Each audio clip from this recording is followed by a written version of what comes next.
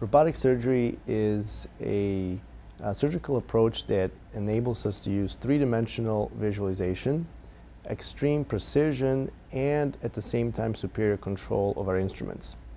So essentially it's different from the traditional surgery in that we use much smaller incisions, 1 to 2 centimeters in length, versus longer 10 centimeter incisions used in open surgery, which lead to more pain after surgery and longer recovery time.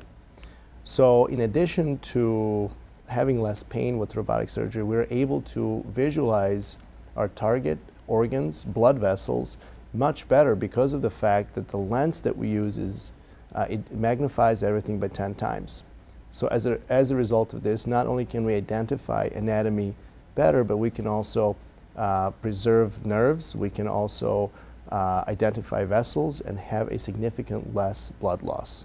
So for example, in radical prostatectomy, which entails the removal of the prostate in those men who have prostate cancer, this allows us to identify all the nerves that are responsible for erections, so we can preserve the erection function. Similarly, we're able to preserve urinary control and prevent urine leaking after such procedure. And lastly, once again, we can identify those large vessels and have a much less significant blood loss during these operations, which post-operatively does not require blood transfusions in these patients. And as a result, they can go home within 1 to 2 days after surgery, as opposed to 4 to 5 days before this. So specifically, when we talk about urologic surgery, it pertains to kidney, bladder, and prostate, and we can do any type of surgery that we used to do open in the old-fashioned way. We can do the same thing robotically. In terms of which patients or what patients are candidates for this surgery, essentially any patient is a candidate.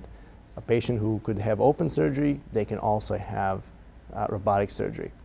If they had previously open surgery, we can still do robotic surgery in those patients. And in addition, those patients who are labeled morbidly obese, they benefit the most from this type of surgery because they don't have to have huge incisions and where the healing process is much longer. So I would say any patient may have this procedure done. So our goal here at Sinai-Grace is to provide the best urologic care for our patients using the most up-to-date procedures and technology.